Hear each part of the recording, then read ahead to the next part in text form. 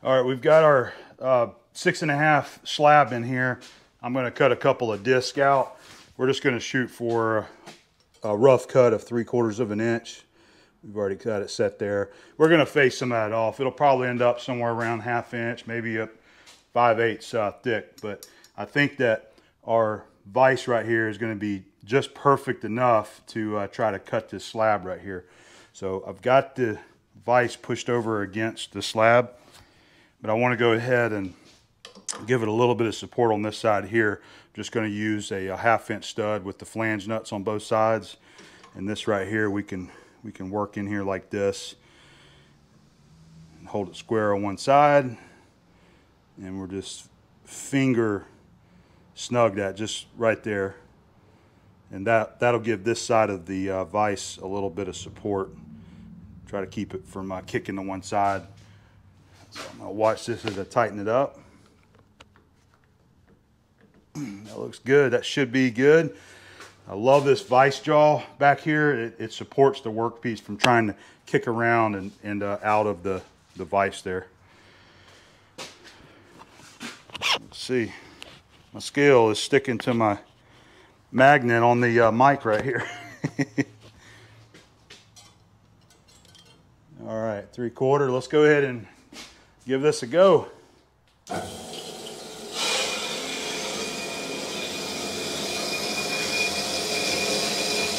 little extra coolant there.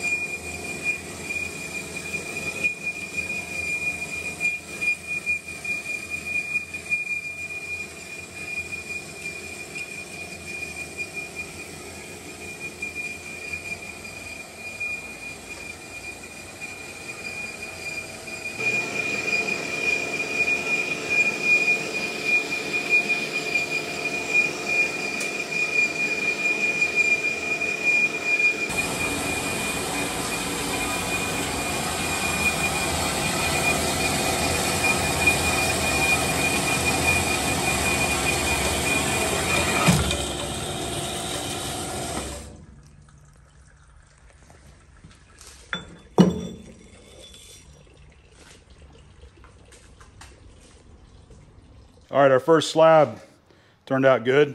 So we got that one cut there. This one's going to be even more dicey because I've just barely got it holding on to this part of the jaw. But I feel confident that it's going to hold it just fine. We've got the vise handle tightened up pretty tight. Same trick. We got our stud over here to equalize the pressure on the jaw, on the vise, I mean. So let's go ahead and give this one a try. This isn't going to be cut to the length that I want it to be, but because there's so little there catching it, my hopes is that it'll still leave me. This piece right here is something that I can, save and put on the shelf so that we have another disc to use for another project later on.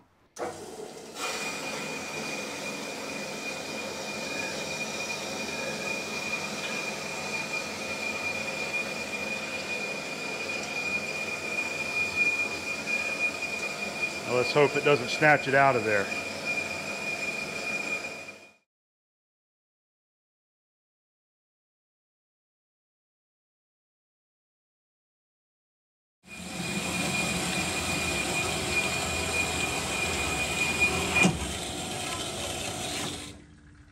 Well, that cut worked great, guys. That's probably the diciest cut that I've made on this saw so far, and I'm real happy with it. This vise just seems to work really good. Our MK Morse saw blades, as always, are doing a fantastic job. So now we've got our 3 discs out of the 6-inch 4140. Okay, so we got our disc cut out of our slab of 4140. These are the two pieces that we're going to use. And we got one more, of course I say, put that back on the shelf. So I had been trying to decide on how I wanted to go about building this next component, which is going to be this piece right here in the shaft. And kind of going back and forth on a couple ideas. And I think I landed on what I want to do. So here's the game plan. One of these discs, actually you're going to have two discs that's going to be used, all right? One of these discs is going to be machined with a hole pattern in it. We're going to use these 4 half 13 grade 8 bolts. You'll have 4 on there like so. And this is going to have more than adequate yield strength with 4 grade 8 bolts there to hold this assembly together. All right. So this plate right here will be welded to the bottom of the column right here. I'm going to cut this plate off and we're just going to weld it to this end right there. And I'm going to cut 4 gussets that will probably just match the corner of the tubing. So we'll have 4 gussets to help support it, and then the 4 bolts. That is going to bolt to this mating plate right here. So we're going to machine this plate. It'll match this. I might even put a registered fit on there, male-female registered fit, where they just kind of sit together. And then we're going to turn a shaft out of this piece of 1045. We're going to bore the center of this. I'm going to have it where I'll press it together, and it'll be welded on both sides. So we'll have a weld bead on this side, and then I'll have a V on this side to where we can weld that up and we can face it off and make it nice and clean. All right. And then that, once this assembly is made, the shaft and the plate, it's gonna slip through this bushing that will be machined and fit in this tube right here. This is the tube here that will be welded to the end of the beam that's going to be, you know, on the back of the truck there. So it'll make more sense as we continue on, but I want to go ahead and get started on this portion of the project because this is going to be quite a bit of machining right here. And of course, you know, getting this cut off, getting it welded onto that. So that's the next phase right here. Let's get these machined, hopefully the shaft, and get it welded on there. And then we will move on from there to this piece in the bushing.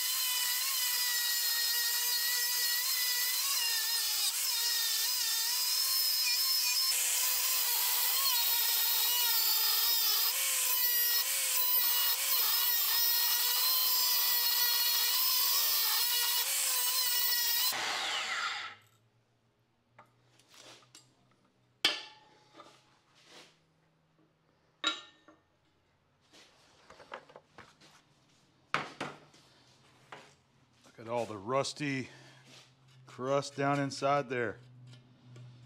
Nice.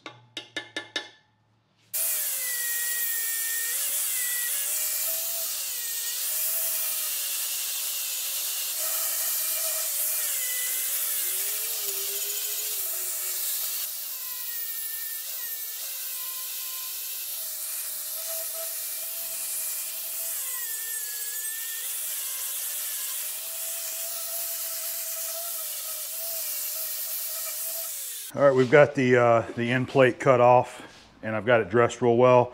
Now the inside of that tube still has a lot of rust in there. So what I decided to do, I'm gonna go ahead and go set this in my Evaporust tank.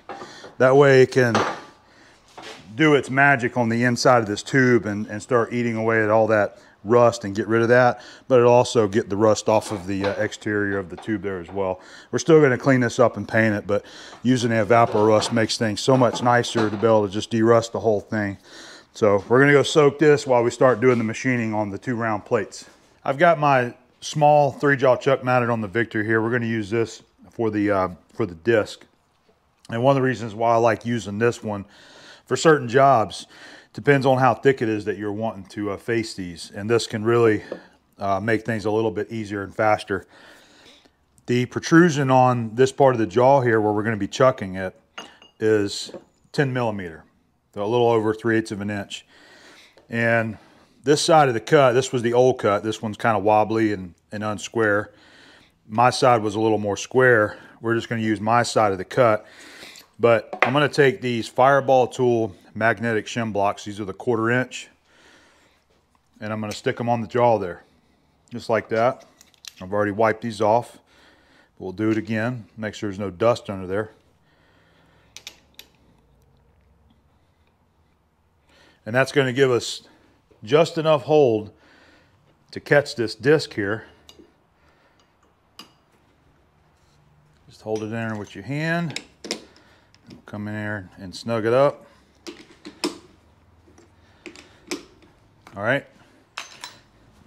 And you can just take your scale here and just push the shim blocks out. Don't spin it up with these in there. They'll come flying out at you. All right, so there we go. We'll just give it a double check, make sure that I got it tight.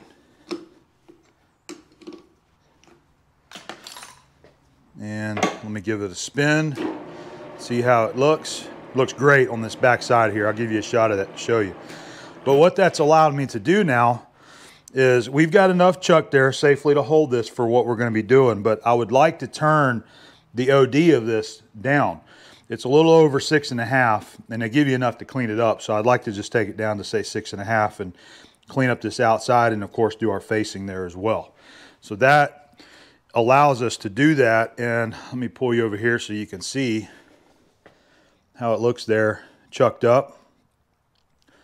So these, just another little useful, another use for these magnetic shim blocks is being able to do this with your three jaw or whatever, 4-jaw, 6-jaw chucks. It works on all of them. So there we go. That'll allow us to get this OD turned, do our face, turn the OD down to size, and then we can flip it around, push it all the way up against the jaws, and be able to finish it out the way we want to.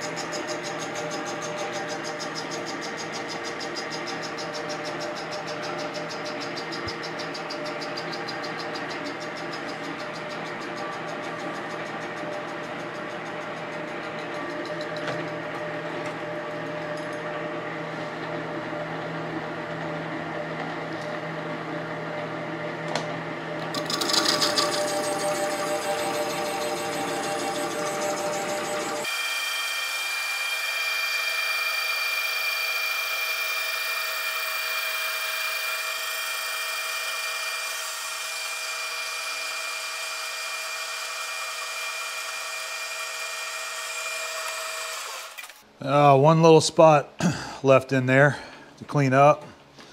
I'll go ahead and knock that one out off camera, then we'll start on the OD. I want to turn that OD right up about as close as I can get to those chuck jaws. So this is what I normally do.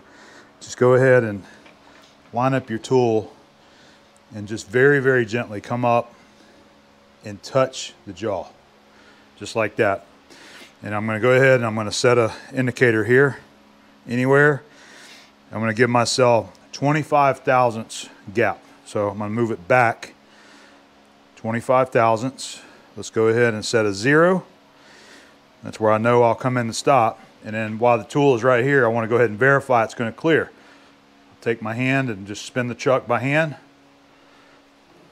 All right, you see? It'll clear. So we turn right up to that 0 point and still have 25 thousandths. You just have to make sure you stay on top of it and pay attention. Come in here and touch off, and let's just clean this OD up. We'll see if we can clean it up to 6.5.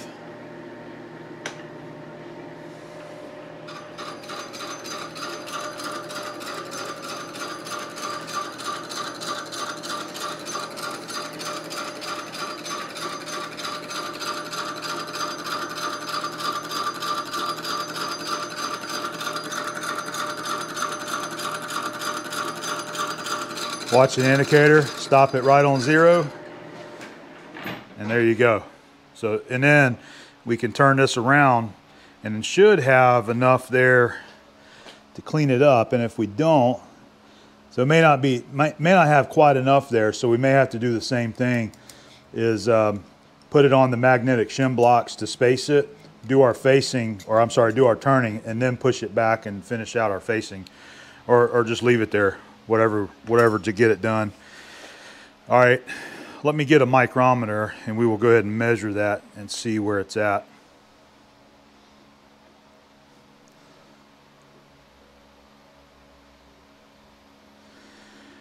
All right, got 37 thousandths, so hopefully it'll clean up to 6.5.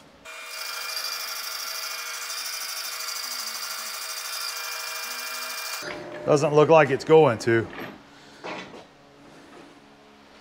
I want to get that OD completely cleaned up so that we just have a nice looking part. I don't have to worry about any places like this where we would be chucking on it and not running nice and true. So there's another spot there. So we're definitely going to go ahead and finish turning it down, take it down next size.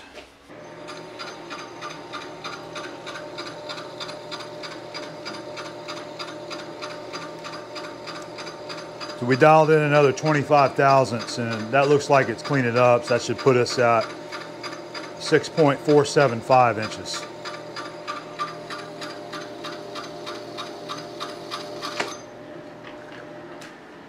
I think that's going to work right there. That looks good. Maybe the other one will clean up like that as well to match it.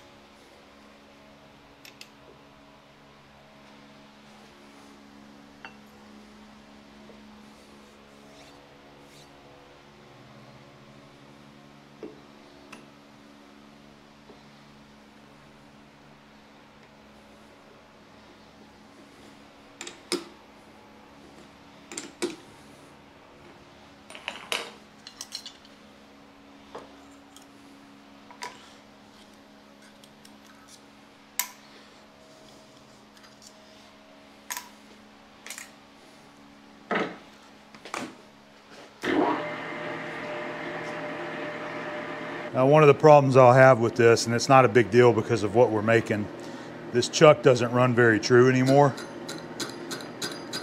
So even though we're chucked up on a freshly machined journal there, the chuck jaws are still going to be running out because it's an old chuck, it's well used, and it's not in good shape anymore.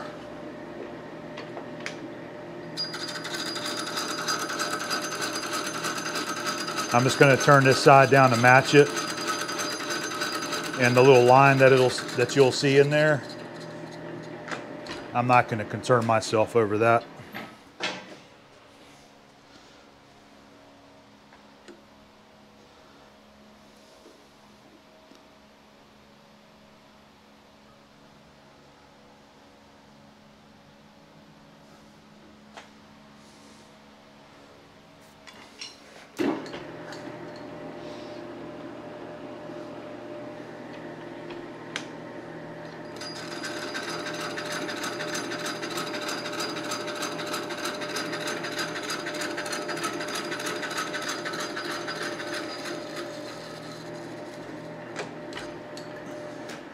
I have to take one more cut.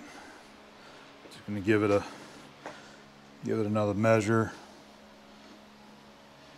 and we'll just take it down to match that other side.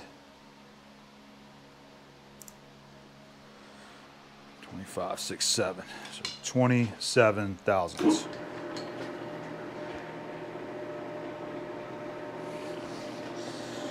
Ten, 20, 5, 6, and 7.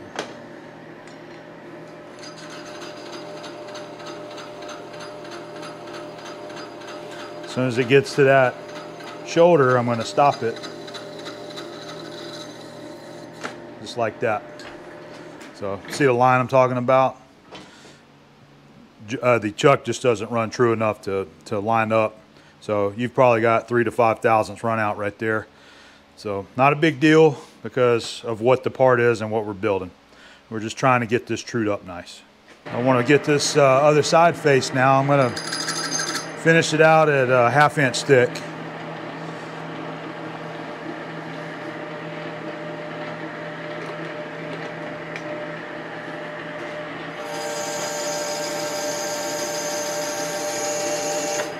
Now I'm just stopping it there because I want to see about where it's at. We're just going to use calipers for this here. So yeah, we still got about 35 thousandths or so. So we'll go ahead and make this cut and then finish it out.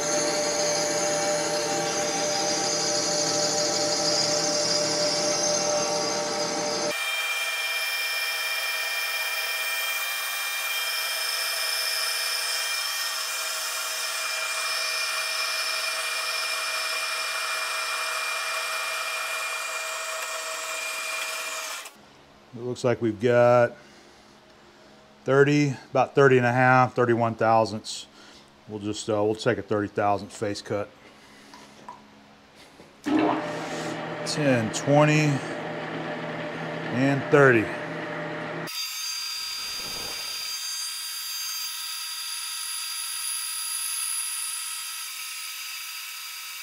All right, so we've got the face and an OD finished on this guy. What I want to do is go ahead and take our other one here, and I'm going to go ahead and do the same thing to that. And once I get through with the OD and the face, I'm going to put them back in the 3-jaw here, and then we're going to work on our male-female fit registers. We're also going to have a bore through both of them there. The one like this guy is going to get welded to the tube. I'm going to go ahead and put a through hole through the center of that so that we have, you know, you save a little bit of weight in the center there, and it'll also allow for a little bit of drainage. Water drainage through there if it gets rained on.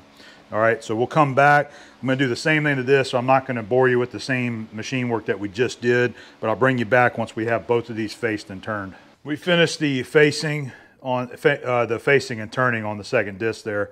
So we're going to go ahead and start putting a hole in here. We're going to bore this to 3.5 inches. We're going to try to make it like a very slight interference fit over the shaft that I got down there. I'm going to turn, and we'll press it in and then have a weld bead on both sides. But we'll go ahead and get it drilled and bored, and then we got a counter bore.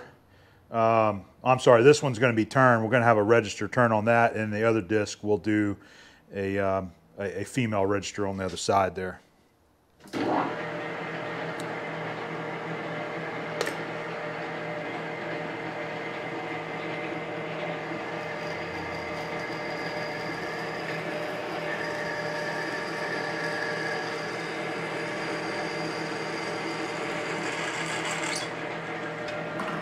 This is going to be the 1.25 inch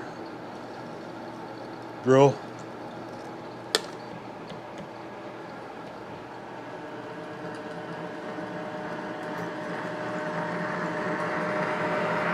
I like to start with a 1/2 inch pilot hole. Relieves the center of it, and it's a lot easier to push these taper shank larger drills through there.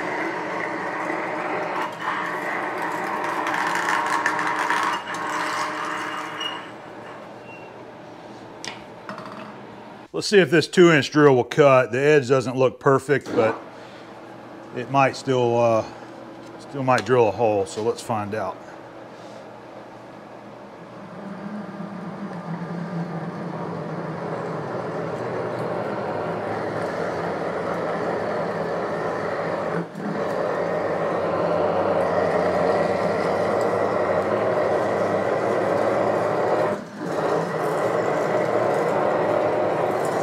I think it's going to get the job done.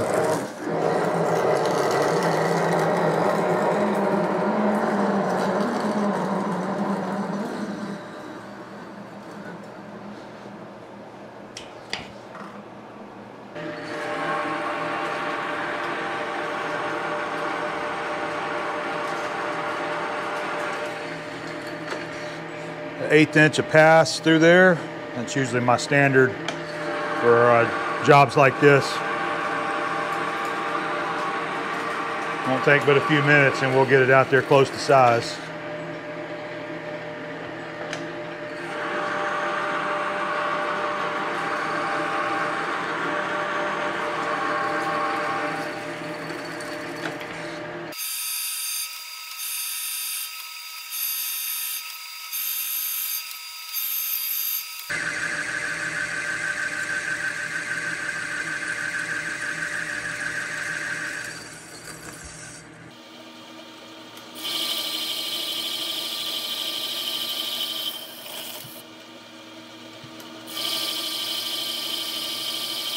I'm making the finish cuts on this bore here. We're going to go to 3 7/16 on it. That way the shaft, I'll be able to turn it down a 1/16. That'll leave a little tiny shoulder on it. When we go to press it in there, it'll just press nice flat against that face there. Just using a telescope gauge, and this isn't real critical because I'm just going to match the shaft to whatever this bore is, and it's still warm from all that boring, so it'll shrink a little bit, but we're just getting it to a nominal size there,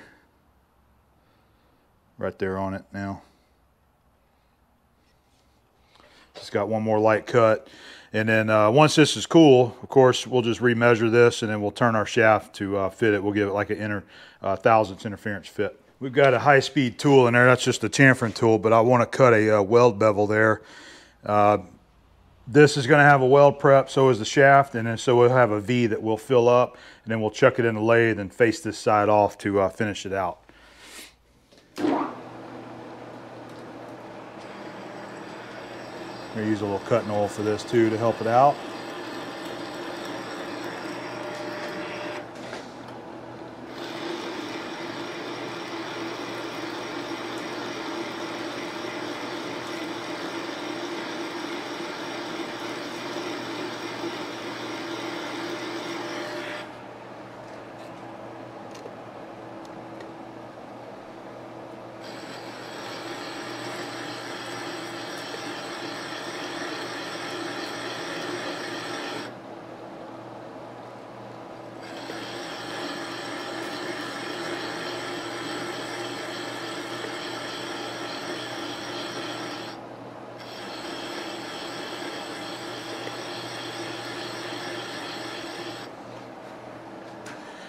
All right, judging by sight, that looks like that'll be plenty of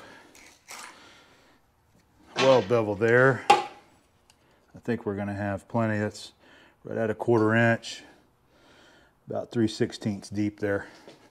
I think we'll just leave it at that. So our register fit's gonna come up very close to that bevel right there. And once we get the shaft pressed in there, we get it welded up, we're gonna chuck this thing back in the lathe and we're gonna face all that off so that the actual area, the surface here where the register is, will be nice and smooth. But 4 inches is our diameter that we're going to be facing it down to, 1/8 of an inch back. So what I'm doing is just, I'm making a mark right there because that's going to be my stop point going in.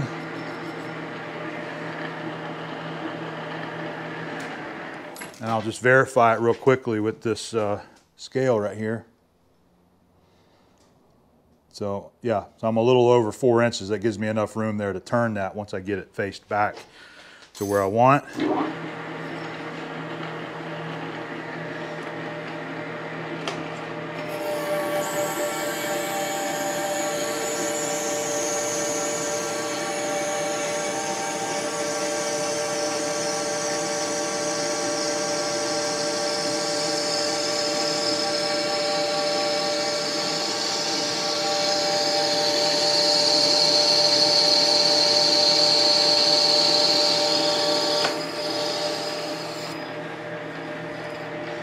All right, we'll go ahead and get rid of that chip there. That was a 1/16. Let's go ahead and go another 62.5. That's a 1/8 total.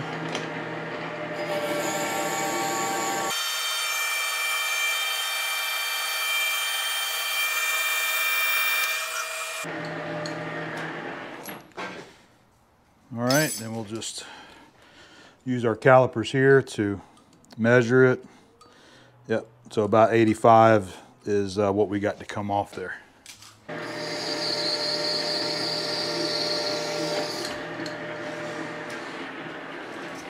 That one did not want to curl away.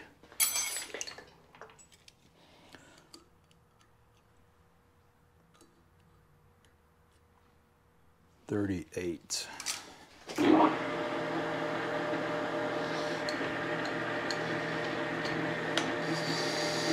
do half of it and then we'll finish it out.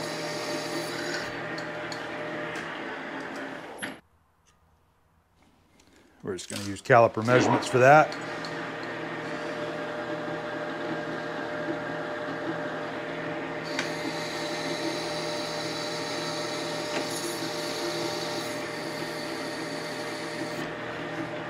All right, there it is. There's our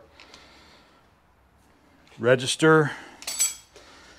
And I think once it all starts going together, it'll make more sense once we fill that in with the shaft, weld it, set it back in here, and face it. So all we got left to do is chamfer these two corners right here, and then that piece is going to come out of the lathe.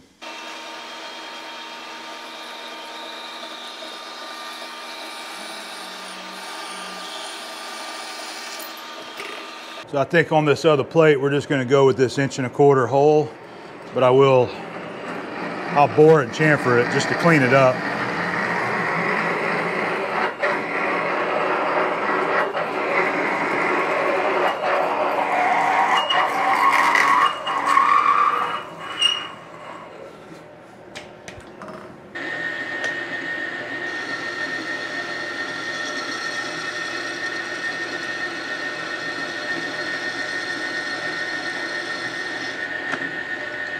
All right, we got the hole finished there. I'm using the boring bar, and we're gonna face this counter board out of there, the register.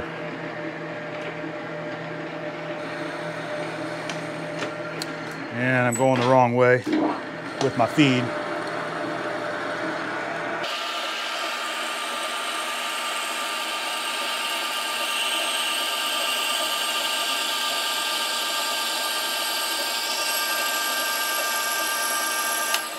I've got a line. I went ahead and counted this off with the cross slides. I got a little line there, and this will give me a little bit left over to bore. Taking 50 thousandths depth of cut.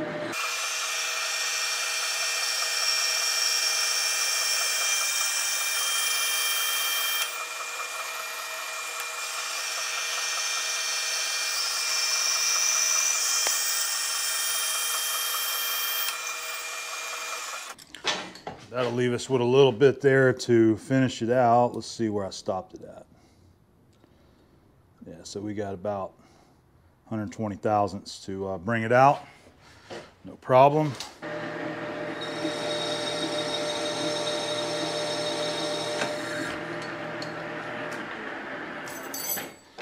Wrong depth of feed. I'm sorry, wrong depth on the cut there and the wrong feed rate. That's why we're getting a stringy chip there, but it's just a little cut, so I'm not really too concerned about it. Still got 60 thousandths.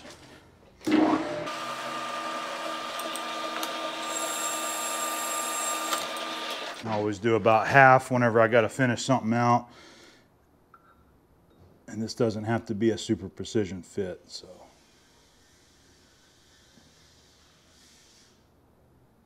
About another 30 thousandths. All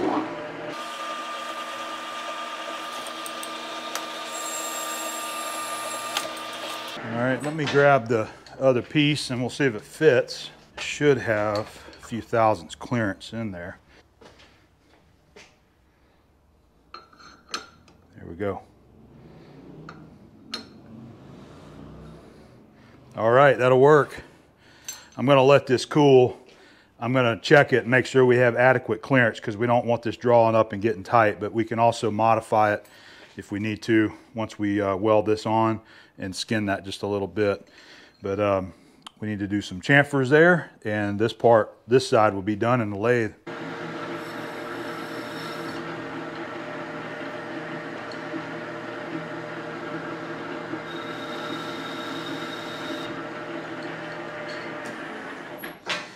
All right, there's that side. Tell you what we'll do. We'll just go ahead and flip it around. Use that same tool to chamfer the back of the hole there.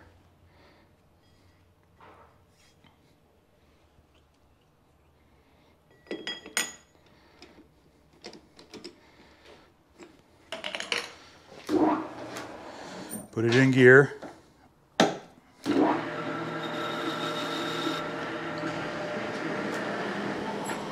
So the lathe portion of our 2 flanges are now completed. The only thing we got left here is to go ahead and go to the milling machine and put our 4-hole pattern. So this one will be drilled and tapped. This one's going to be drilled there. So we'll go set it up. I think I'll, instead of getting a spacer or clamping the table, I think I'm just going to set the fixture plate right there in the vise, and we'll just clamp them right down in the vise and do our 4-hole pattern there. All right, we are set up in the mill here. We still got to get it indicated, but we are using our Fireball tool fixture plate that I machined. I'm also using the Fireball tool magnetic shims here as well. And I think these were the 1/2-inch thick shims. These work great for jobs like this. You can use them as parallels. These are going to be ground well within 1/1000ths of being parallel and true in the same size as the match set right there. So for doing general shop jobs like this, these little magnetic blocks work great. All right, so we got all 4 of them in there, just holding it down in the center. And we are going to use our Blake coax indicator here. All I did was just eyeball the center with a pointer, so we still have to indicate it into the center here. And we'll put our arm there so that we can hold it. And then we're going to be using the long, this long arm right here, feeler. And then we'll put a stud right here just to hold the torque arm right there. I got it in neutral. There we go. So it's not too bad right there. As I've said before, I just like to do this by hand. Some people like to turn the machine on and do this, and that works fine, and it's designed to do that at slow speeds. I just feel that I like to do it by hand. I have a little bit better control. I can see. It's kind of like reading a 4-jaw or doing the 4-jaw chuck with an indicator. I'm going 180 out and I'm seeing what the difference is. And I can tell that's, 3 or 4 thousandths there. So I just move the handle a little bit, rotate it to the other side, and make another movement, and just keep doing that until we get to where that needle is not moving anymore. So that right there is within 1/2 thousandths of being in the center. That is good to go. I'll reach up here and zero out our digital readout, and now we're ready to set our hole pattern. Since this is a pretty simple bolt pattern, we're just going to drill 4 holes on a 5-inch circle, bolt circle diameter. We're just going to use the XY axis on the DRO. Just go to 2.5 each direction there and drill our hole. No real reason to set up the pit circle and use, so that's the route we're going to take here. And we'll spot it, and then we've got a 33/64 drill bit that we'll drill it with there. That'll be a clearance hole for a 1/2-inch bolt. And then of course we got our chamfering tool that we'll use there as well.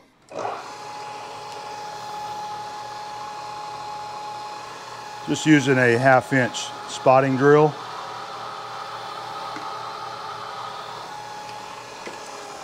That's designed to do exactly what you see right there. Put a nice spot there. These are a little bit longer. You can actually cut these off if you need to and make them a short stubby. But these work great for spotting in your drilled holes. And we'll just go ahead and run this straight through there without doing another pilot hole. I am running 325 RPM. There's a big jump on these step pulley mills. I go from 325 to 660.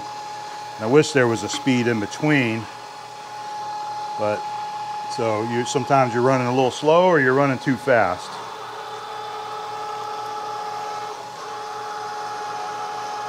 So providing a spot like that for your drills is actually going to benefit your cutting edge of your drill bit. And when you come down, your flutes are cutting evenly across the width of the cutting edge there, instead of just a corner.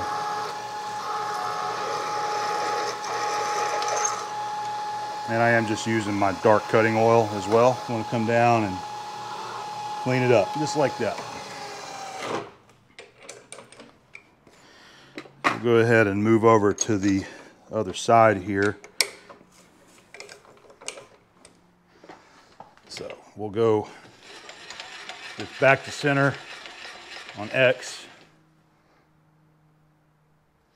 Just like that. And then we're going to come out to me on Y, 2.5. Just like that. There we go, 2.5. Now we're ready to drill the next hole. I wanted to mention something. Let's talk about something while we're drilling this hole here. I've got a lot of newer subscribers over the past couple of years, even recently here. And you're going to have a few people that they don't really like the videos, or they're too long. That's what you'll get is why your video's so long. Now, a lot of my viewers, they love the long videos. That's generally what I have always made, is long run videos, long format. I have since I started my channel. It's always worked well for my style, and my viewers have come to understand that that's the kind of videos that I make. And one of the reasons why I do like making the longer run videos, and you might notice that I tend to put some detail in these videos. I'm explaining what it is I'm doing. I'm showing the setups. I'm showing the accessories that I'm using. I'm showing the tools that I'm using. And I might be talking a little bit more about why it is I'm doing what I'm doing. That's the kind of content that I like to share with my viewers. So naturally, when you spend a little more time explaining what it is you're using, tools, fixtures, whatever, your videos extend out a little bit. I don't do that to make the videos longer for any reason. I just do it because that's the kind of video that I like making. And there's people that watch these videos that pick up on that. They see the little things that I do. I've got a lot of those comments over the years. They'll see little things that I do that I may not even be talking about. You may see me doing something with my hands or whatever, just doing a little technique that I might not even mention. And I've had a lot of feedback from people that say, I watch you while you work, and I'm seeing what you're doing, and I'm learning from that. I'm getting some of that out from you, and applying it to my own work or my own practice in my garage, doing the same kind of work. There's a lot of folks that didn't grow up in a machine shop, and they don't have the same amount of experience that I might have. And so they're picking up on techniques that's helping them with their work because they're learning how to do this as well, right? So I like doing the longer run videos. I think it provides a lot of education there for people that are trying to learn, even the most basic of machining. This kind of stuff here, drilling holes, this is some of the most basic machining you can do. But there's usually some kind of little nugget that someone will take out of it whenever they're watching the videos, and people like it and they appreciate it. But that's what I like doing. That's what I like making. And I just want people to understand that. So hopefully that made sense to you. Just thought I would give you a couple of my thoughts while we had a minute here to get these holes drilled. The other thing that I wanted to touch on while we're still drilling, some folks might be looking at this project that we're doing right here. This is a great example of why are you putting so much into this kind of project, all right? And by doing projects like this, great example, this truck hitch crane, and the amount of machining that I'm putting into it and effort and time, it creates good content like this to share. So as you're machining all of these components and building this thing, it's not just about the truck hitch crane. It's about the machining and sharing the machining techniques and knowledge onto other people. So there's a lot of different things that you can share in a long run project that's going to help some other people out along the way, and then sometimes you just have folks that it doesn't matter what it is, they just enjoy watching it anyway. So that's how I've always kind of looked at things. Not always. I mean, I'm not always making a project just to make videos for educational purposes, but since I'm in a project, that's how I kind of approach it, is that there's a lot of stuff here that we can share that will help others in the shop. Not everybody. There's a lot of folks that know a whole lot more than I do. I wasn't being sarcastic there, I'm just being truthful. I just show you what it is I know and the things that I've practiced. And I just try to pass that along to whoever decides to watch my videos. So that was not a rant or anything. I really genuinely just wanted to touch on that subject in a video. So I just thought now would be a good time to do that, since we're doing kind of a boring thing to watch for a long period of time in a video. We'll finish out this last hole and then we can move on to the next disc here. By the way, I do have the door open, the windows open, so it's a little easier to use the smoky cutting oil when you got the doors open. It just goes right on out of the shop, and I've always liked the smell of it. It smells like a machine shop. All right, we're going to clean that off, bring you back when we're ready to drill the next piece, okay?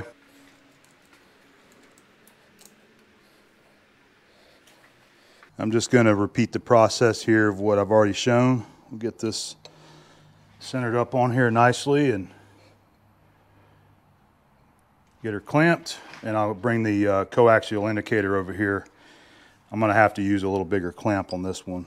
We're going to use this guy here, and it's important to make sure that the ends of the clamp clears, so when you bring the feeler around here to indicate this, it doesn't hit right there. So that's one of the things that I'm looking out for. I got to change my stud, and then I will bring you back for some drilling. I'm not through yet, but one thing I wanted to point out what I was about to do, and I thought I would say this because this might help you out too, is anytime I'm going from one size hole to another size hole, I go ahead and I take the drill that I just used and I put it away, because I have screwed up a few times in the past where I came over here, set the next part up, and not thinking, I grabbed the wrong drill and put the wrong size hole in the part. That'll totally ruin your day. So I don't need this drill anymore, so before I go any further, I'm going to go put it back in the index. I'm going to grab the proper tap size drill for this hole here. All right, so we're on the second part here. I'm not going to share all the drilling of this. I mean, you saw I'm just doing the same thing. But what I was going to say was that I'm going to go ahead and drill the 4 holes. These are going to be tap size, 27/64 for a half 13.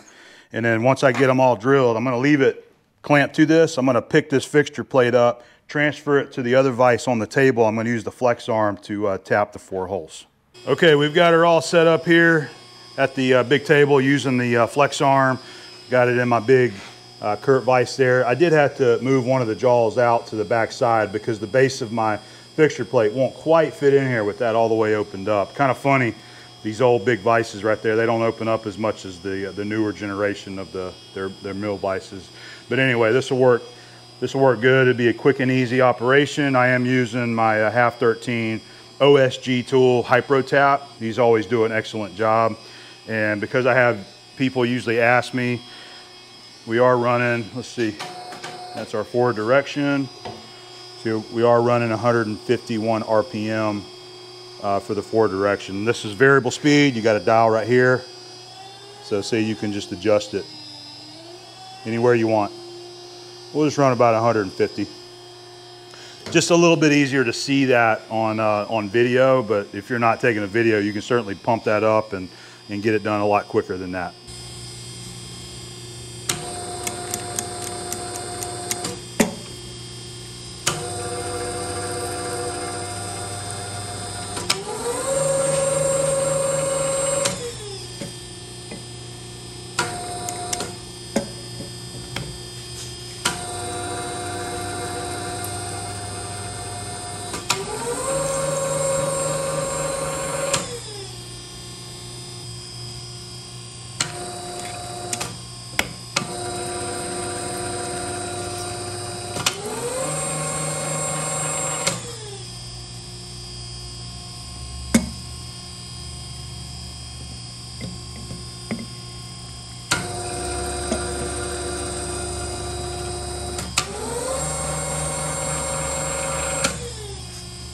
and easy.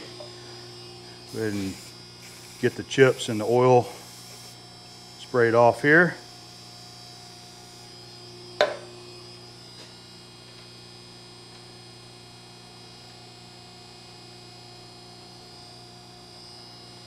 That feels perfect.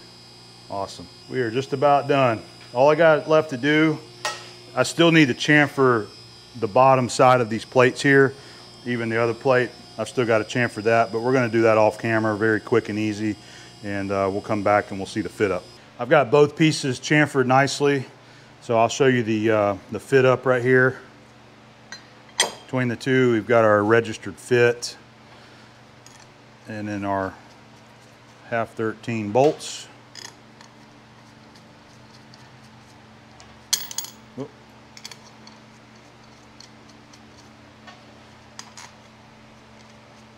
So once the idea behind this is that this is going to be welded, this piece will be welded to the tube right here. We'll also have some gussets out here as well. So the idea, this is going to be welded onto the tube all the time, and if I decide that I don't want the bottom plate and shaft connected to it all the time, I can simply unbolt it. But it may not, the weight difference really may not make a difference once it's all together, and we may just end up leaving this bottom plate and shaft, just have it all bolted together all the time. All right, so we know that that's going to work there, that's going to fit together. So I believe we've got a lot of video here. This is probably going to be the end for this particular video, and on the next one we'll pick it up from here and go ahead and see about getting our plate welded on to the end of the tube. We'll get that done, and then we also need to start on our shaft. Move this stuff here. So we're going to start on our piece of stock here. We're going to turn this, and then of course, you know, it's going to be machined to fit on this guy right there. And then there's going to be a shoulder underneath there. This diameter, which is 3.5, we'll have this coming down off of the plate. I'm sorry. It'll come off of this plate a little bit because I plan on having a shoulder here on the shaft that once this slips down inside the tube, it's actually going to be resting right on that nylon bushing right there.